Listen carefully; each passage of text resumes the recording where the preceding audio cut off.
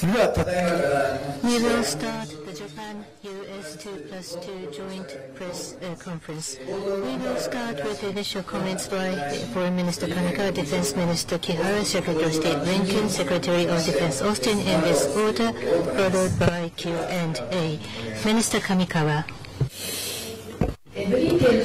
Welcoming Secretary Blinken and Secretary Austin in Tokyo, we held the Japan-U.S. 2+2 meeting after 1.5 years since the last time.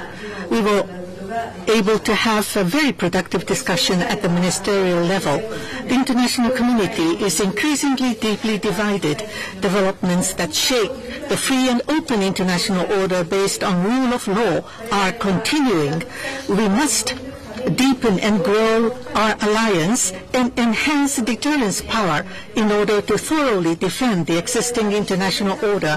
We are standing at a historic turning point, a critical juncture where today's decision will determine our future.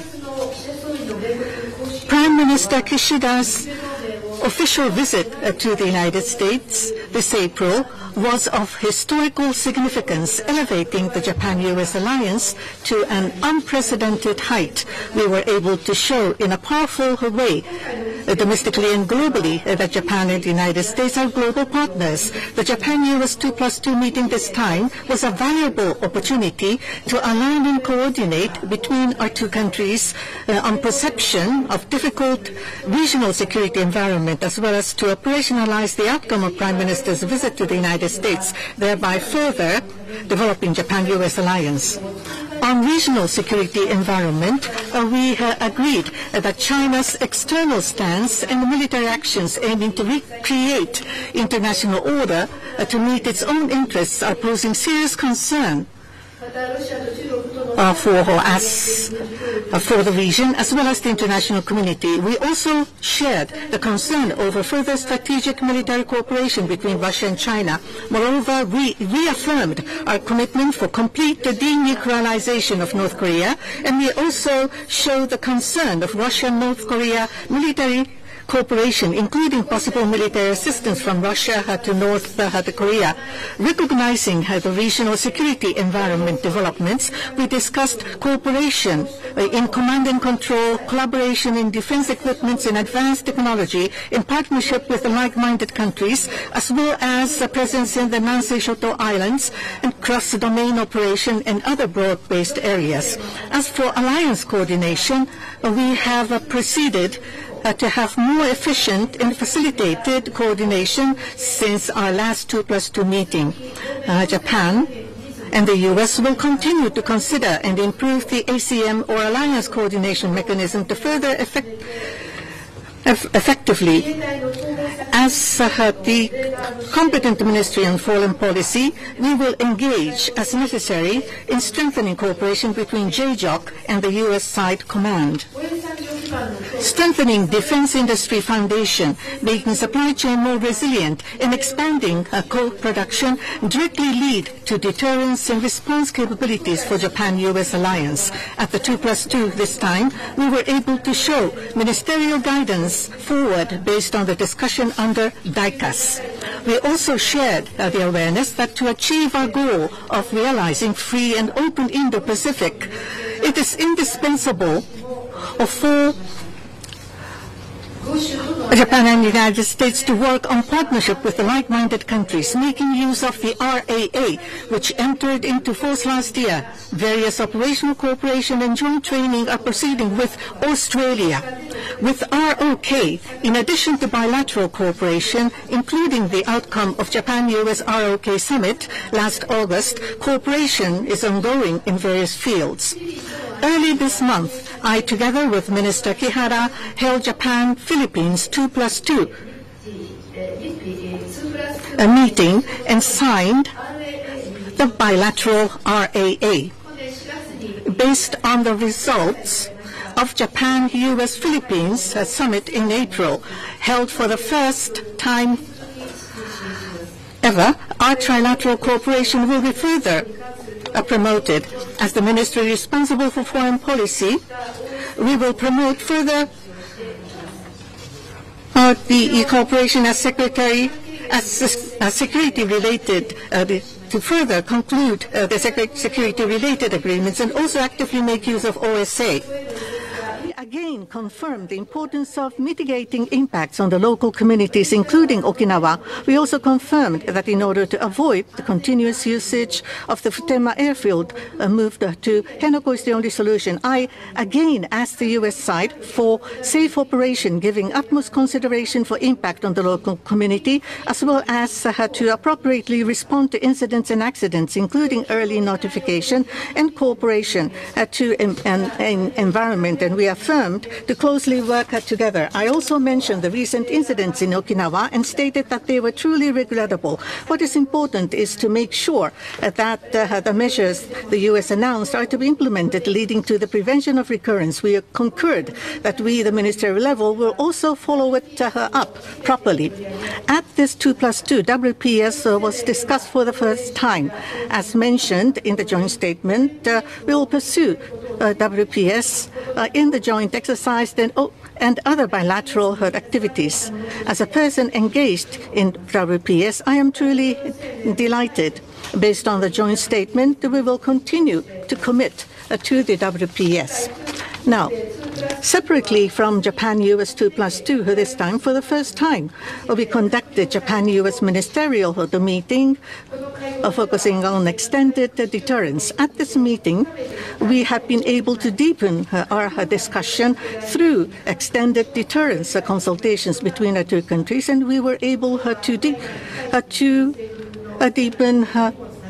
the understanding at the ministerial level on extended deterrence, and we were able to put forward a further strengthened message in and out of Japan. In order to fully defend international order, we had the need to further deepen and develop Japan-U.S. alliance and enhance the deterrence. Together with Minister Kihara and the two secretaries, I will commit myself firmly. Minister Kihara, thank you very much. With the gratifying presence of Secretary Austin and Secretary Blinken, we engaged in a straightforward discussion on how to further fortify the deterrence and response capabilities of the Japan-U.S. alliance. As Minister Kamikawa mentioned, the security environment surrounding us has never been so severe, and in order to maintain the free and open Indo-Pacific, the role that the Japan-U.S. alliance must play is becoming larger.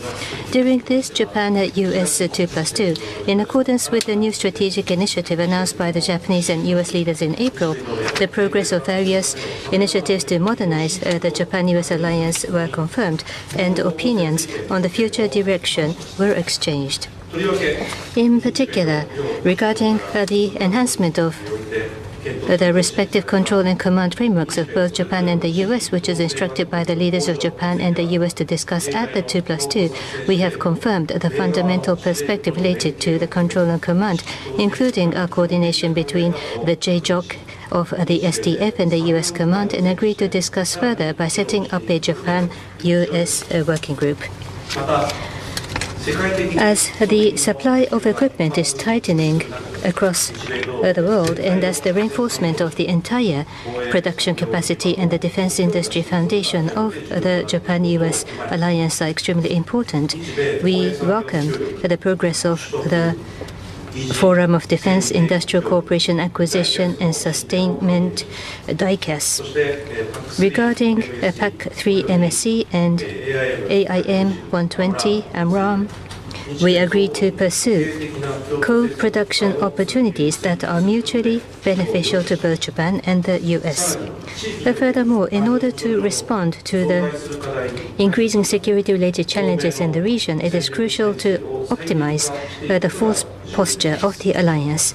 The U.S. plan to modernize the tactical fighters of the USFJ across Japan is in alignment with the circumstances, and Japan and the U.S. will continue to cooperate towards stable operations. On top of that, regarding the realignment of the U.S. forces, we have reaffirmed our firm commitment to the steady execution of the realignment of U.S. forces in Japan in accordance with the Okinawa Consolidation Plan and towards the full reversion of the air station Phnom as soon as possible. We emphasized the importance of the acceleration of the efforts by Japan and the U.S., including the construction of the Phnom replacement facility in Yoko. Furthermore, we once again confirmed that the relocation of the Marine Corps stationed in Okinawa to Guam will start this year. In addition to that, we also checked the progress of cooperation in various areas, such as the standoff defense capability, which is critical for our country to fundamentally reinforce our defense capability, the enhanced bilateral presence in the Southwest Island, ISR cooperation including BIAC, cross-domain operations including space, cyber, electromagnetics, and information warfare, which is another area of cooperation, and have firmly confirmed the direction of our efforts to achieve further outcomes with Secretary Austin and Secretary Blinken. In addition to the Japan-US 2+2, we managed to hold the Japan-US Ministerial Meeting on extended deterrence this time. Since 2010, the Extended Deterrence Dialogue, EDD, has been held periodically at the working officials level, but in view of the severe security environment, including nuclear, it was extremely meaningful that the first ministerial meeting dedicated and standalone to extended deterrence was held, where intensive discussions took place. The Japan-US alliance has been the cornerstone of our country's security policy and has continued to be the foundation, linchpin of the peace, security, and prosperity of the region, as the free and open international order based on the rule of law are seriously challenged by unilateral changes or attempts to change the status quo by force, and the international community entering a new era of crisis. I am convinced that the Japan-US alliance will become even more significant. The Japan-US 2+2 held today is an important step forward in order to pioneer such a new era. And by working together with my three reliable colleagues here with me today, I will demonstrate my steadfast determination to realize the free and open Indo-Pacific by my words and deeds. Thank you. Thank you very much. Minister. Request the Secretary Blinken to take the floor. Thank you. Well, let me first begin by thanking Foreign Minister Kamikawa, Defense Minister Kihara, not only for the very warm welcome today, but also for the very productive discussions. And as always, I'm grateful to be joined by my friend and partner, Secretary of Defense Austin. With their indulgence, I just want to say a few words quickly about the election that will take place today in Venezuela before talking about the discussions that we had. Venezuelans will cast their votes for president. This is a pivotal event at a pivotal time given the severe political, humanitarian, and economic crises the country faces. The United States, the international community strongly support Venezuelans' right to vote, and we've championed the Barbados Agreement between the Uniform Opposition Platform and the Maduro government to restore political freedoms to Venezuela, even though Maduro and his representatives have fallen short of many of the commitments that were made in that agreement. Despite facing severe repression, there is enormous enthusiasm across the country about this election. The United States is not going to prejudge the outcome. This is a choice for Venezuelans to make. But the Venezuelan people deserve an election that genuinely reflects their will, free from any manipulation. The entire international community is going to be watching this very closely. We urge all parties to honor their commitments and to respect the democratic process. Having said that, Japan was the first country that Lloyd and I visited upon taking office. This is now my 6th visit to Japan, my 18th visit to the region over the last 3.5 years.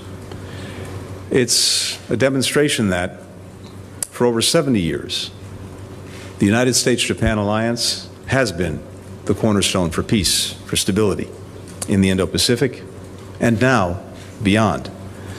And it's helping make our own people more free, more secure, more prosperous.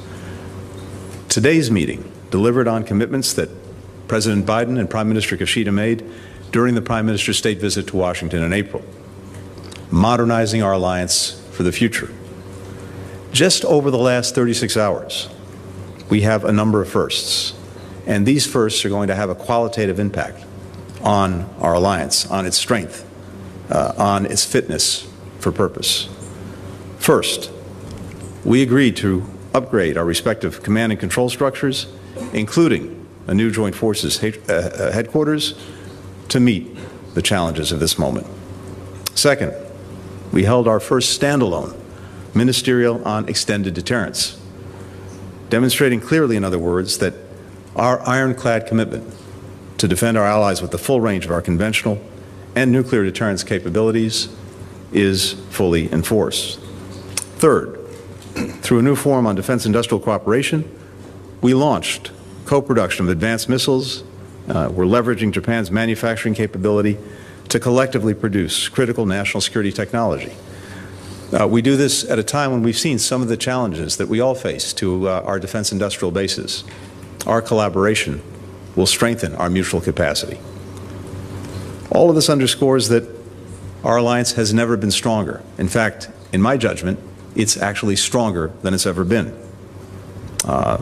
This is thanks to our work over the last 3.5 years, and I have to say the relationship is also deeper and broader than it's ever been before, more ambitious than it's ever been. We have a shared vision for a free and open Indo-Pacific. We strongly oppose the PRC's efforts to unilaterally change the status quo by force in the East China Sea and the South China Sea around Taiwan. We agree on the importance of upholding peace and stability across the Taiwan Strait. We continue to condemn the DPRK's reckless and unlawful nuclear and missile programs.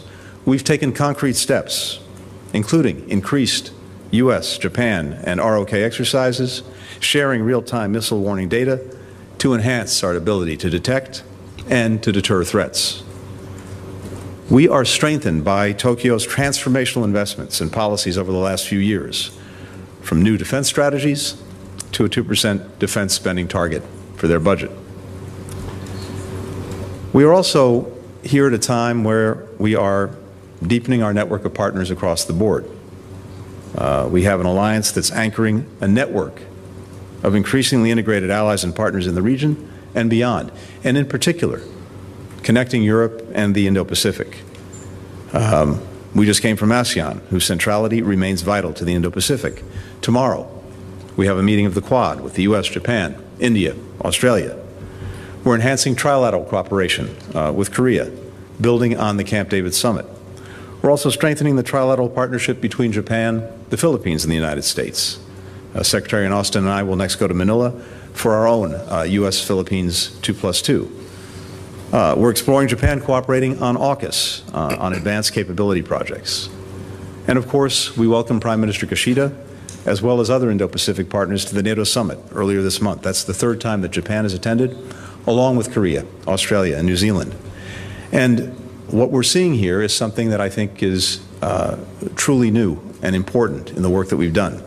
As I said, building a bridge between our Atlantic partnerships and alliances and our Indo-Pacific alliances and partnerships. It's a reflection of the fact that security in both of these critical theaters really is indivisible, inseparable.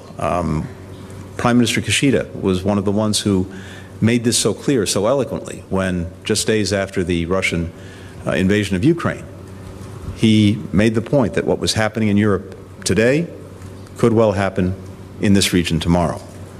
We deeply appreciate Japan's strong and sustained support, not only for Ukraine, but also for all of the work that we're doing together as allies and partners. When Prime Minister Kishida addressed Congress, he reminded us, that the United States and Japan are tomodachi, the closest of friends. He said, and I quote, that we stand side by side to ensure the survival of liberty, not just for our people, but for all people. And we will continue to work with Japan as friends to do just that. Thank you very much. So now I'd like to invite Secretary Austin to make remarks. Well, good evening, everyone. It's great to be back in Japan for my third visit as Secretary of Defense. Minister Kihara, Minister Kamikawa, thanks for hosting us today in Tokyo. Under the firm leadership of President Biden, we've made extraordinary progress together to make this region more secure. We've had a truly consequential U.S. Japan 2+2 ministerial meeting today, strengthening our partnership and adding new momentum to our shared vision for a free and open Indo-Pacific. We are reinforcing our combined ability to deter and respond to coercive behavior in the Indo-Pacific and beyond. We're reinforcing the rules-based international order that keeps us all safe. And the agreements that we've advanced today will ensure that the U.S.-Japan alliance remains the cornerstone of security and stability in the Indo-Pacific. First, we welcome an historic decision to modernize our alliance command and control to better meet the challenges of today and tomorrow. The United States will upgrade the U.S. Forces Japan to a joint force headquarters with expanded missions and operational responsibilities. Now, this will be the most significant change to U.S. Forces Japan since its creation, and one of the strongest improvements in our military ties with Japan in 70 years. Japan's new Joint Operations Command will further allow our forces to work together more closely than ever. And these new operational capabilities and responsibilities will advance our collective deterrence. I look forward to our continued work with the government of Japan and the U.S. Congress to ensure that we implement these changes effectively. Second, we discuss ways to increase our bilateral presence in the Southwest Islands, recognizing that local coordination is crucial to sustaining our activities there. Third, we reaffirm the importance of cooperation and cybersecurity, ISR, cross-domain operations, and bilateral exercises and training. And fourth, we discuss new areas for defense industrial cooperation. And that includes missile co-production, ship repair, and supply chain resilience. And finally, we held a separate 2+2 ministerial level meeting on extended deterrence. And that has never been done before. And during that meeting, I reaffirmed our ironclad commitment to defend Japan with the full range of our capabilities, including our nuclear capabilities. And let me again underscore that Article 5 of the Mutual Security Treaty applies to the Senkaku Islands. And so we got a lot done. Today we unveil some of the most important advances in the U.S.-Japan defense ties in the history of our alliance. And the bottom line is clear. The U.S.-Japan alliance is stronger today than ever and getting stronger by the day. I look forward to building on this momentum and to strengthening regional peace and stability for years to come. Thanks again. Thank you very much. We will start the Q&A. Please raise your hand when I invite you. Please tell us your name and affiliation before you ask the question. Please limit your question only to one per person, and please make it clear to whom you are asking your question. So first inviting the Japanese press, please. Yes, please. Yomiuri Shimbun, Mr. Kamimura. Yes, Kamimura from Yomiuri newspaper.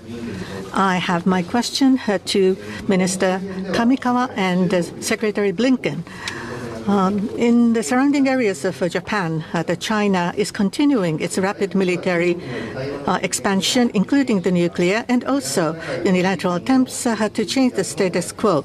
And more recently, there are military exercises around the Taiwan, and they are conspicuously applying military coercion on the Philippines in the South China Sea. On the other hand, Russia is approaching North Korea, which is a huge concern. Against the backdrop, how do you regard the role to be played by Japan-U.S. alliance as you recognize the current situation of heightening tension in the Indo-Pacific? Now there will be presidential election in November. So how would you regard the deepening of Japan-U.S. cooperation going forward, because the change of government may happen? So let me first respond to this question. The international community is increasingly divided. Developments that have shaken the very foundation of the free and open international order are continuing.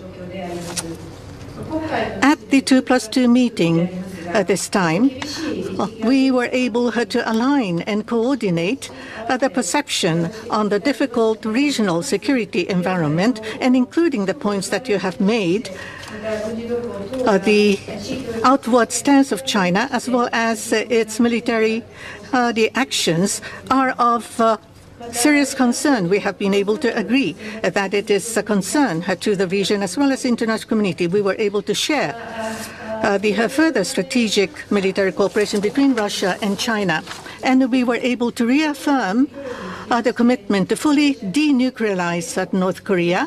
And as for Russia-North Korea military cooperation, we have shared the concern for the possibility of military assistance from Russia to North Korea, as we see even more difficult security environment. Japan-U.S. alliance, which is the core, which have the core of a security regime between our two countries, which is something indispensable not only for the security of Japan, but for the peace and stability to be realized for the international community, including the Indo-Pacific. And the importance of the alliance is rising as never before. With such perception at the 2+2 meeting this time, at the ministerial level, four of us were able to have very frank and a very productive discussion, more specifically on command and control, on defense equipments, as well as advanced technology cooperation, and the partnership with the like-minded countries, and the presence in the southwest or the Nansei the islands, and also to have cross-domain operations, to have a broad-based security and defense cooperation. We were able to have discussion on that. As for the U.S. situation, we are watching with keen interest, but in any case, in order to completely and thoroughly defend the international order, Japan and U.S., based upon the 2+2 meeting outcome, we should continue to enhance our deterrence power. The challenges, the threats that you pointed to are concerns not only for the United States and Japan, but for many countries across the region and countries well beyond the region. The relationship between Russia and the DPRK is a two-way street, with the DPRK providing Russia with weaponry that it's using in Ukraine, not only to continue its war of aggression against Ukraine, but to attack the very principles at the heart of the international system: territorial integrity, sovereignty, independence, principles that matter not only to Ukraine, not only to countries in Europe, but to countries throughout this region. And similarly, we see the potential for Russia to provide material assistance to the DPRK at a time when it consistently exhibits threatening, provocative behavior, with missile launches, the possibility of a seventh nuclear test. That's of deep concern to countries throughout this region. And of course, we heard that yesterday as well at the meetings with ASEAN, the East Asian Summit, with all and many partners. So many of us are doing what's necessary to strengthen our deterrence, to strengthen our defensive capacity, as well as to take necessary actions to try to prevent these countries from engaging in these activities. And that's reflected in what we did here today. It's reflected in so much of the work we're doing.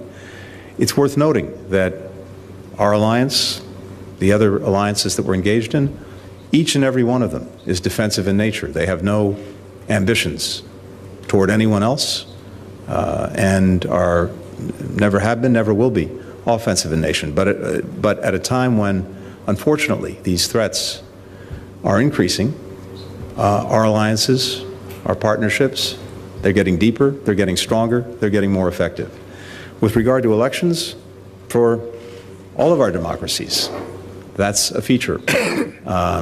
And what I can say with regard to the United States and Japan is we have an alliance that's endured, but not only endured for decades, has gotten stronger.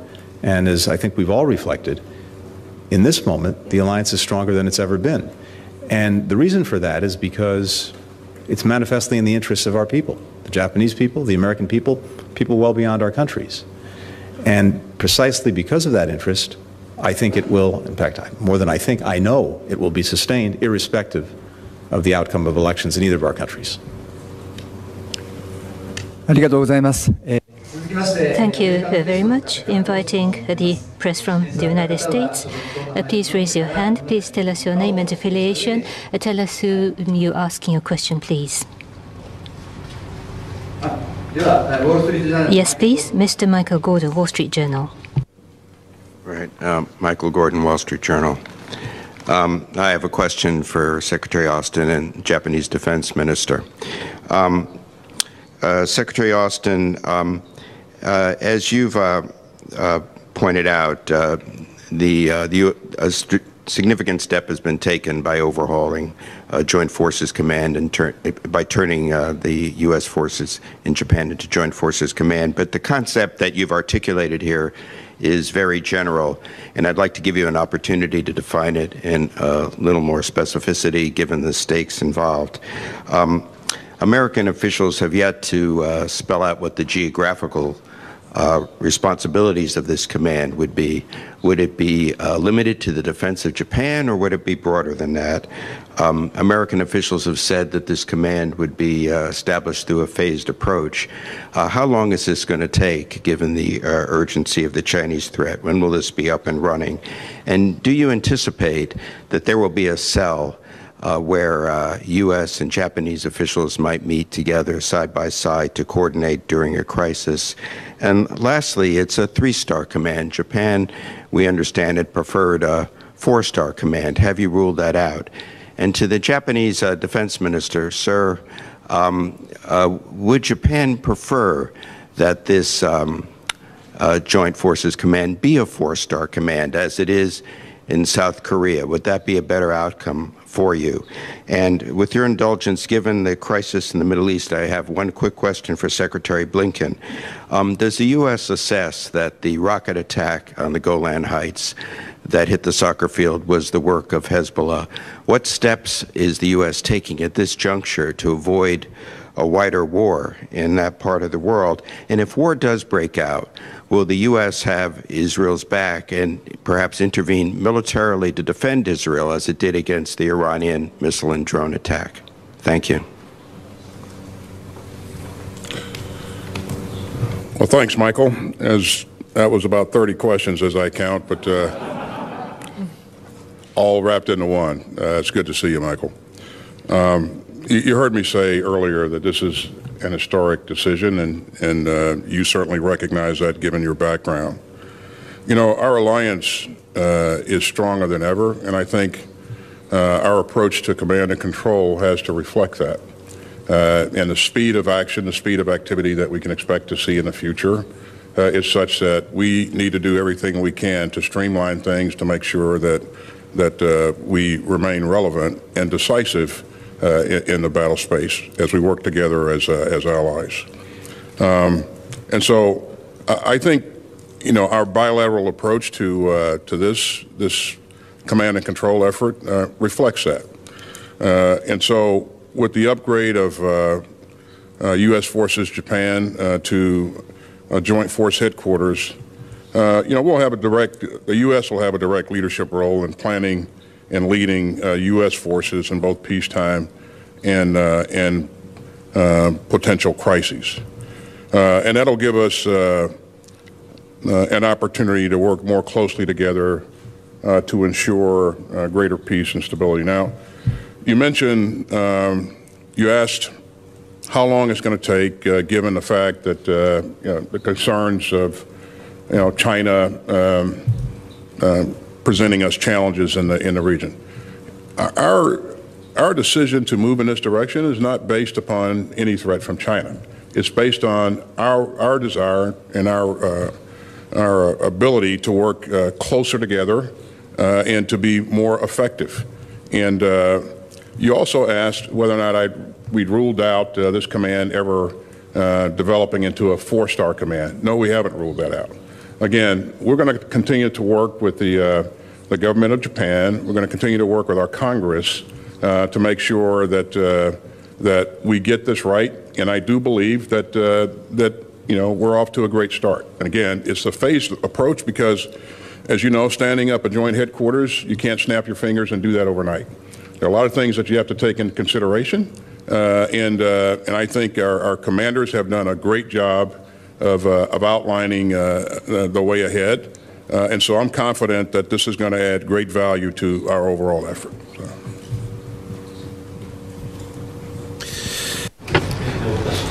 If I may, about the Joint Force Headquarters of the U.S., that is, after the consultation between the two countries, it will be a phased approach, and it will be one of the most important counterpart of JJOC. That is what is expected. As for the details going forward, there will be a working group of both Japan and the U.S., and at this moment it has not been decided. At the moment, the USFJ is led by a 3-star indeed, but at any rate, the JJOC of Self-Defense Forces and the U.S. counterpart, and the details, I will repeat myself, but it will be up to the discussion of the working group of U.S. and Japan. In this regard, on the U.S. side, the U.S. Congress will also have to be consulted, and therefore that is also what we understand.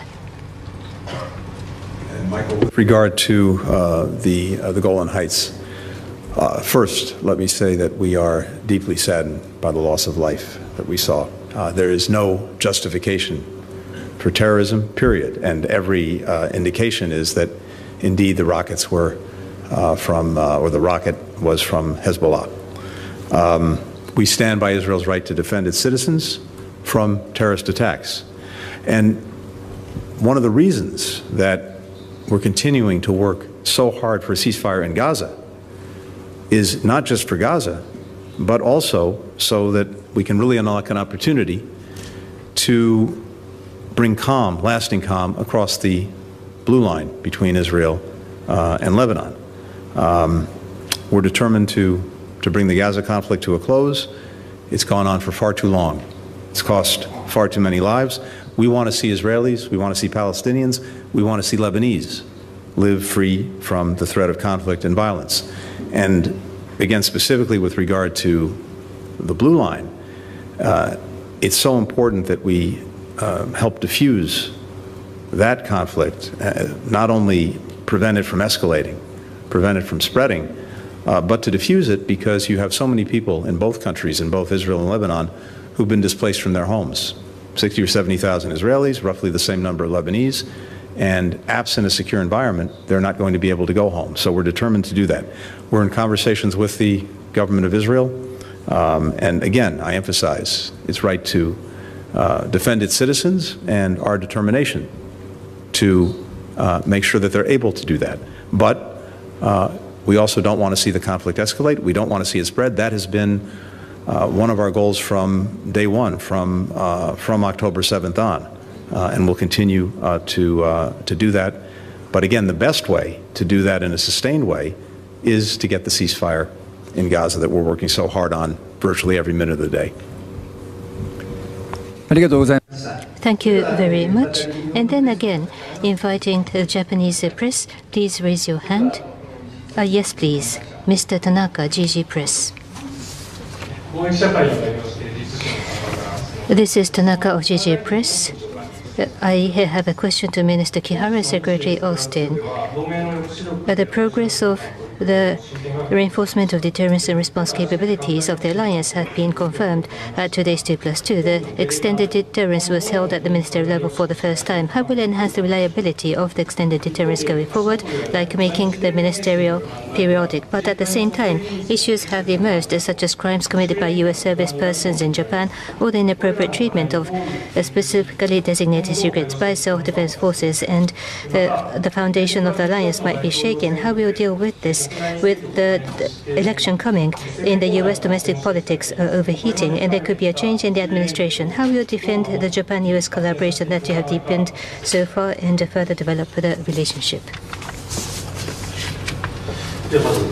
Then, let me start. First, the question about the extended deterrence. As I mentioned at my initial remarks, in addition to the 2+2, we held the first ministerial level meeting dedicated to extended deterrence, and we had an intensive discussion which was extremely significant. At this moment, nothing has been decided about the future, but also going forward through the extended deterrence dialogue held at the working level and at high-level talks such as today's ministerial, I wish to advance our efforts to further raise the reliability of the extended deterrence of the United States. You asked about the recent incident by the U.S. service persons and information security. During today's 2+2, I raised the recent case that happened in Okinawa, and both myself and Minister Kamikawa, both of us mentioned that it is truly regrettable and mentioned that it is crucial to steadily implement the measures that the U.S. announced to prevent recurrence. We then agreed to properly follow up on this matter at the ministerial level as well. About the information security? Yes, indeed. Regarding information security, in the context of our discussion on the reinforcement of the deterrence and response capabilities of the alliance, we once again affirmed the importance of information security as the foundation of the alliance and discussed the deepening of our cooperation on the inappropriate treatment of especially designated secrets. I have learned that after the news went public, the Deputy Press Secretary of the US DoD said that they are confident about the relationship between Japan and US government and that between the SDF and the US military, but in order to maintain and strengthen the confidence of the US side, under my strong leadership, I will do my utmost to fundamentally reinforce the information security regime of the entire ministry. Lastly, there was a question about the presidential election. Yes, about the U.S. presidential election and related to the future of our alliance.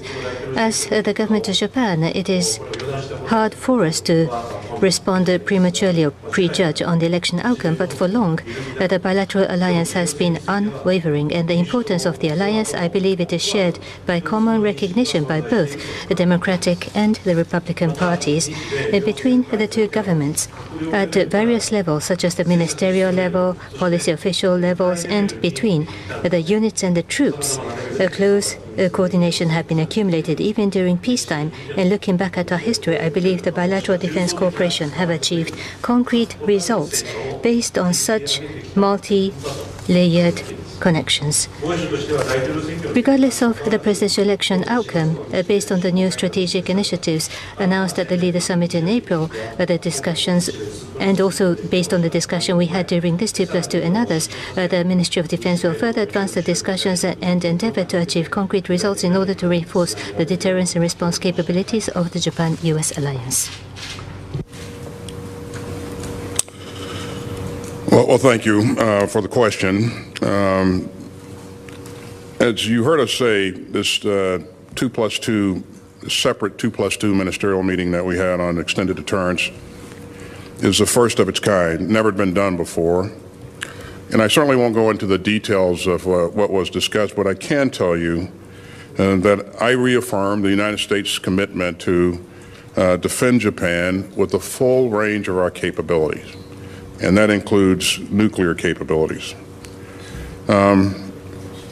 Regarding the sexual assault issue, I would just highlight for you that, number one, I agree with both ministers have said already that these are regrettable incidents, and they certainly don't reflect the core values of the United States military.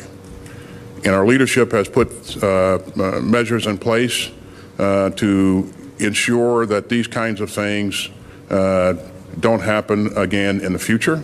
And our leadership, again, is I think, focused on the right things in terms of working with local leadership and working with the government of Japan to ensure that we continue to address these issues. On the issue of info security, I think it's important that we be able to trust our allies and partners. And as I look at how this situation evolved, it was, as Minister Kihara has said, it was quickly identified, leadership took appropriate action and reported it, and that in and of itself creates a measure of trust that I think will serve us well going forward. And I appreciate his personal involvement to ensure that we do the right things to protect our information. But again, whether it's no matter what it is, cyber issues or document security, we will continue to be challenged. All of us will continue to be challenged, and we have to do the right things to take care to protect our information here. Regarding the election, and potential outcomes, again, I certainly won't speculate on outcomes at the podium here. What I can tell you, though, is that I continue to see strong bipartisan support for Japan, and it's been that way over 70 years, and it will continue to be that way going forward. And anytime you see that level of bipartisan support in our government, you can expect that things will continue to improve and strengthen, no matter who's in charge. So, again, I think the things that we have done here today are extraordinary and speak to that strength of commitment, that strength of relationship that we have, and I believe it's going to be there for some time to come. So.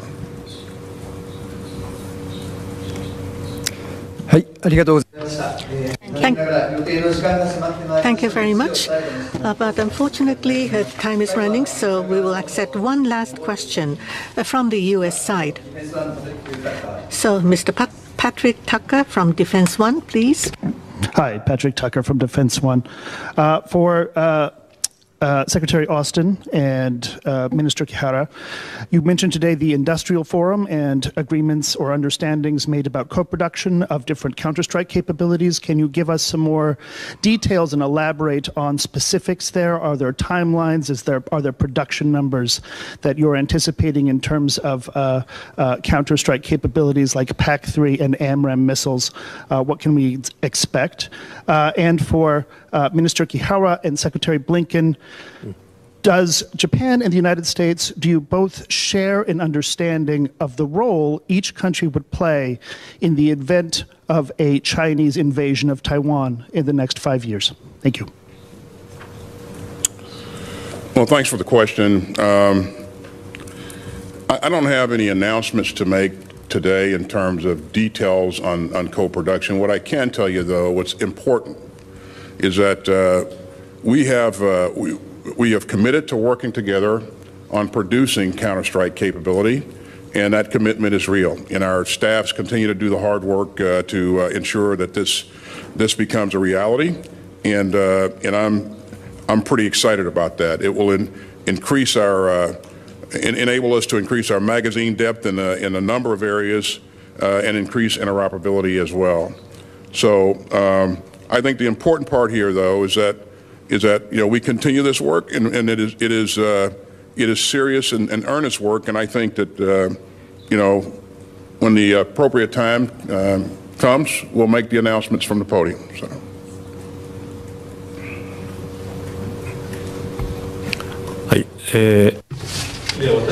Then, if I may, the role of U.S. and Japan and the alliance, as Secretary Austin mentioned, we have the Senkaku Islands of Japan. In the case of contingency around the Senkaku, that would invoke Article 5 of the Security Alliance. In addition to that, for specifics and details, I will refrain from discussing. Thank you very much. This is the end of the joint press conference. Thank you very much. Please do not forget to return your translation receiver. Thank you.